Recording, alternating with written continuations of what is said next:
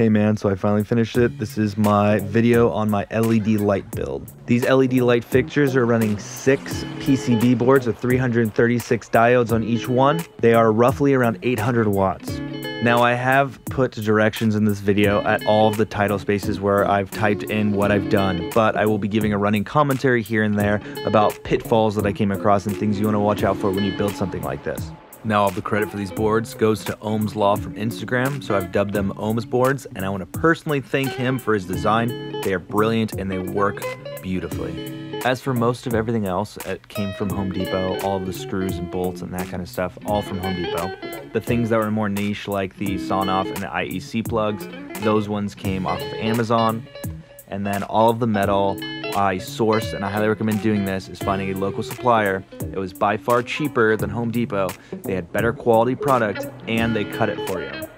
Be advised, however, some of the cuts were legitimately a 1/4 inch off, so check their cuts.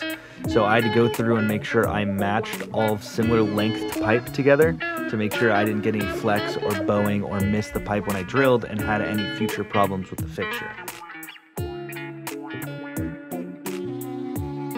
I'm a big fan of these plugs, these IEC plugs. They're just standard power cord plugs. You can find them at any electronic store. They're used for tower computers. Getting with the inlets on those too, so that I could turn off the fixture from the actual source itself when I need to do stuff, move it, whatever it is. I like the option of being able to remove the power cord also, which makes it very convenient for me. It's just one of the small things that I like that I put in when I build my fixtures. And if you're using push connects, solid core wire is the way to go. And I lied before, I did get this flat aluminum bar from Home Depot just because it was a last minute change and I needed it quick. With that correction, the rest of these did come from the industrial metal supplier. I'll be using the 1-inch square aluminum to mount the PCBs to in sets of 3. So it'll be 2 PCBs per set of 3 all together, and then those will all go into one of these C channels and be mounted as one giant fixture with 3 modules and 6 PCB boards all together. Now you can see that I have numbered the bars. That is based on the correlating lengths. Each one is paired with similar lengths, so at the end that's a full fixture, and that fixture should be and have all of the pieces very similar, maybe a millimeter off instead of being 1/4 of an inch off. So the reason I'm doing this next part is to get an inset from the C channel and the PCB. I want to know where I'm going to be laying those PCBs, where's the absolute outside of the area that I can put it to. I don't want a problem later where I go and put the C channels on and then try to put the PCB boards on and I can't get them on because I mismeasured. So I want to make sure that I have some sort of an inset to protect me against that and give me a little wiggle room. Now my goal here was to make sure that the PCBs were absolutely even, that the bars were absolutely even, and that the PCBs were inset just slightly from the bars so there wasn't any overhang of the PCBs. Then you just go through and you mark the holes, and then I put a letter to pair which 2 bars went together for the individual module. I chose to hand tap this part. You can just use a drill, that's fine. I just think the quality of a hand tap is better. And then I also know which ones I find to be questionable. And then at the very end, I can go put a few screws in to make sure that those questionable ones still fit. And once I know that everything works out, we can just move on to the next step. Now, I forgot to talk about these at the beginning. I don't even know if I had them at the time when I did the original supplies. These are just a waterproof gland wire connector junction box. I'm using them to connect all 3 drivers into this and get one lead out to make it easier for myself. I used these and I decided to tap them into the bar across to make everything nice and clean looking. I also use nuts. You can decide to do one or the other. I just went with the double duty to make sure. And while I was doing that, I decided to just go ahead and mark and drill out the space for the other project box. So for this next part, I am marking out where I'm going to be drilling holes for the potentiometer to be mounted and for the DC leads from the driver to go through so that I can mount them to the ohms board. So I do want to make a note that I built all 5 of these boards at once and recorded all of it and then compiled all the footage into showing you how I manufactured one of them, so that some of the footage you'll see things that I haven't explained yet. I'll explain it later, and I'm trying to make it into an order that made sense as far as the building of the video goes, so bear with me.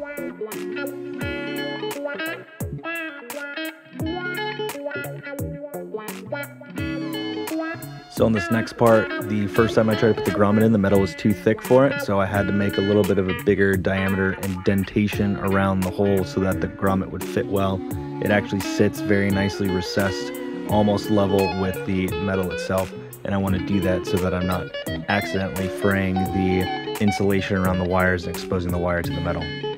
Now I use the flat bar as my stencil so that I could make sure I did the right distance of holes, and then I drilled those out, put those on all the square aluminum bars, and then marked them, and then I start drilling out those so that every single one is uniform, even if I was a little off in my measurement, and drilling the original stencil holes, which seemed to have happened.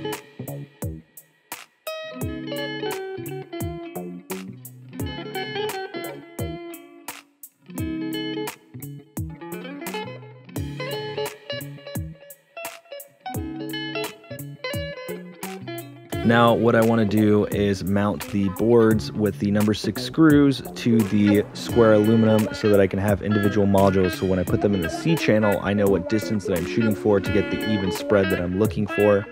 And the way I screwed these in was I used the number 6 screws and put them in just a little bit so that I had a little bit of wiggle room, put them all in, and then drilled them down. Not super tight, but tight enough to make a really good secure hold.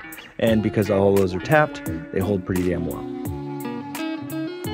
And then I just do that for every single one. So at the end I end up with 15 sets, so each one's correlated by their number together, and then I can just move on to the next step with every board ready to go. So now we moved on to the next step, and that is to drill out pilot holes when I have all of my measurements the right spacing where I like them on the C channels, so I know where I'll be drilling out so I could put those 1/4-inch screws in. I also do it at the same time. You can see I laid down with nothing on it, just that silver bar that I already made the holes in the middle of the aluminum, square aluminum, and then I will drill into those and have pilot holes so I know where I will be drilling out to mount the flat aluminum bar to the middle of it, and that'll give me extra support, plus a nice way to mount all of my drivers and my project boxes to get a nice clean line for all of my wires to go through.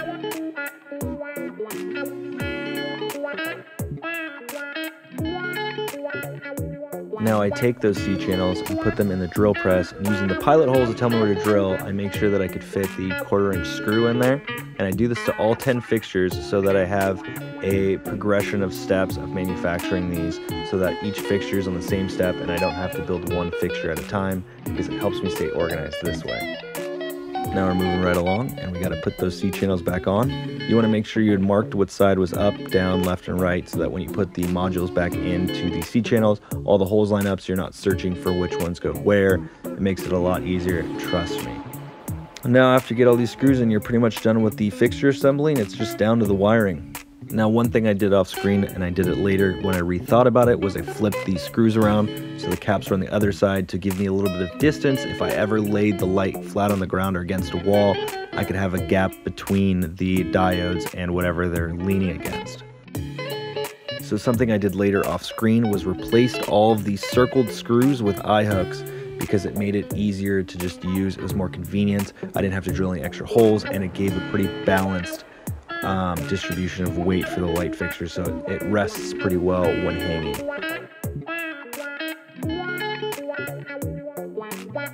So I must have not recorded myself putting on the flat bar to the fixture, but you get the picture. 1/4-inch screws, nuts, easy to imagine.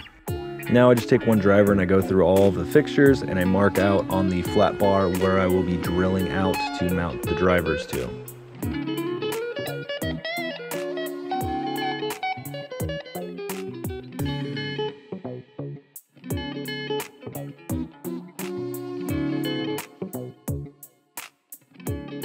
Now another piece of footage I don't seem to have is me drilling out the marks I just made, but I did, and now I'm using number 6 screws and nuts to mount the drivers to the aluminum bar on the top side of that bar. Now you can mount the drivers to the bottom side of the fixture, and it'll give you a low profile fixture, but I didn't like the idea of the weight of the drivers being held by just a nut and a bolt. So I take the 2 closest drivers and run them into the junction box. I will strip them of the rubber insulation to expose the wires. You want a lot of wire exposed, but you also want to make sure that rubber insulation goes all the way through the gland also. The reason you want a lot of wires is because you want some play when you put the Wagos on later.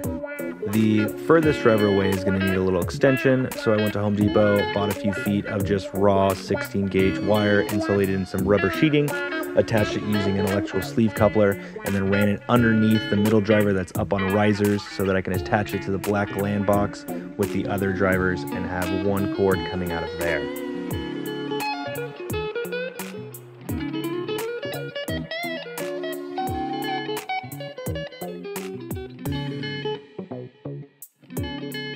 Now you take your measurement of where that extension wire hits the gland fitting and you strip the rubber insulation off to expose the wires like before, and then you want to strip the ends so that all of the wires are exposed so you can connect them to the Wagos.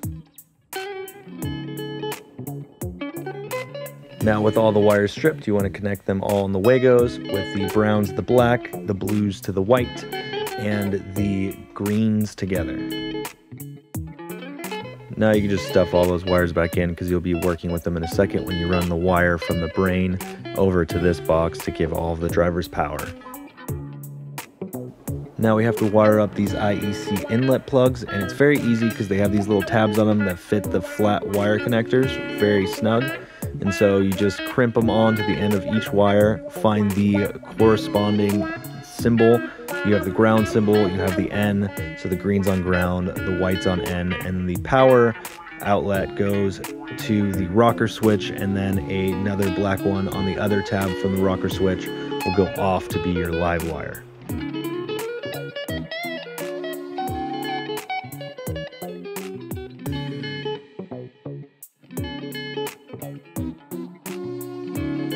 So a few things that I try to do is make sure all the wires were even. I try to heat shrink all the stuff to make sure I have a nice good connection and solid. I've had some of those wire connectors slip out. You can solder them if you want. I chose not to, but that's an option.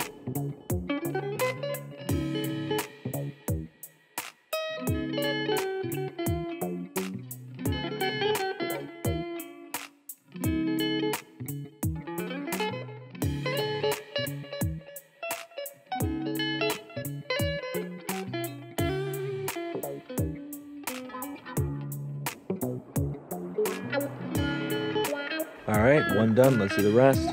Now we're done. So let's go ahead and measure out the size of this and then draw it onto the project boxes so we know what size piece we're cutting out of this box. We want to make sure that we do it exactly so it's nice and clean, it fits nice and snug. It will be drilled in, so it's not a matter of wiggling around, but I don't want gaps on the outside to make it look ugly. I want something that looks nice, clean, and professionally done. At this point, just use whatever tool you have to cut it out. I had a Dremel available. I didn't like using it because the round blade, to get that corner pieces, I had to go extra far and it gouged out a little extra line. It makes it look kind of shabby and not the greatest, and I'm kind of disappointed about it. Next time I'll try to find a tool that's better at cutting perfect squares.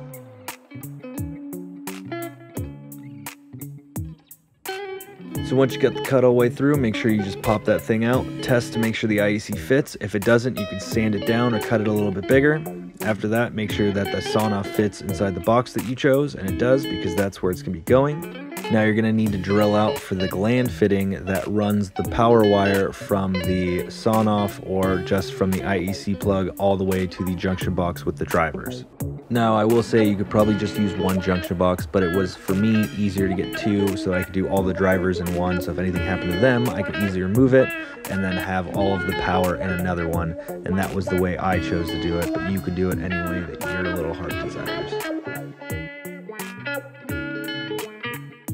Now that everything's cut, you can just use a little rubbing alcohol to remove that Sharpie to get a nice clean look to it. Which is funny advice because I forgot to do it to the aluminum pieces after I assembled everything, so they're all still marked with their correlating letters and numbers.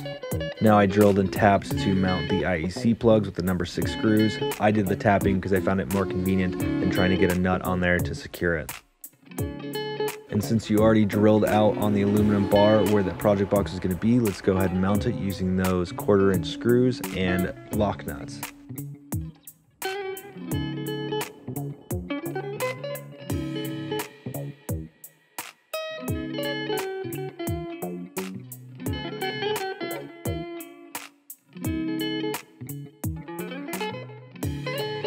So the only thing I didn't like, and I couldn't figure out a way around it, was the driver in the back that had the extension had to just be pushed around the project box. This is where you take another extension wire and run it from the black driver's junction box over to the main brain box, remove the rubber insulation on both sides, and connect them to the rest of the wires.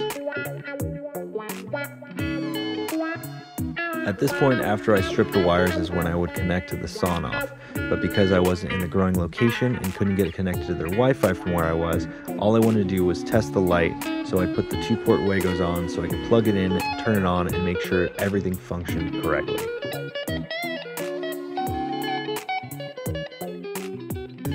All that's left is to just seal up that box. All the wires are ready to go, and we're done. So let's plug it in and see how this bad boy tests. So, looking pretty good. Here's the final product, kind of. The potentiometers I didn't have at the time and they came later, and the holes that I drilled were too small for them, so I got to redo that. But for the time being, I just attached them so that I had the dimming capability, but they're just hanging there. It doesn't look great, but that will be fixed in the future.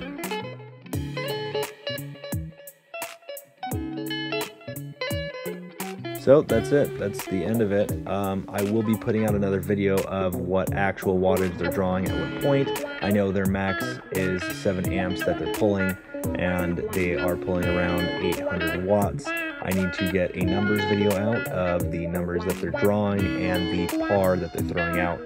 But the plants seem to love it. These fixtures specifically are a 3500 Kelvin and a 2700 Kelvin, and the plants seem to like it. I wish I put a little bit more blue in there. Instead of the 27s, I should have done a 4000 Kelvin and just kept it even more towards the middle spectrum. But these were built as a flower light and not a veg light. We just happen to be starting the first run with these. Once we get a perpetual grow down, they'll just be over some flowers. But the plants love them. They're doing great.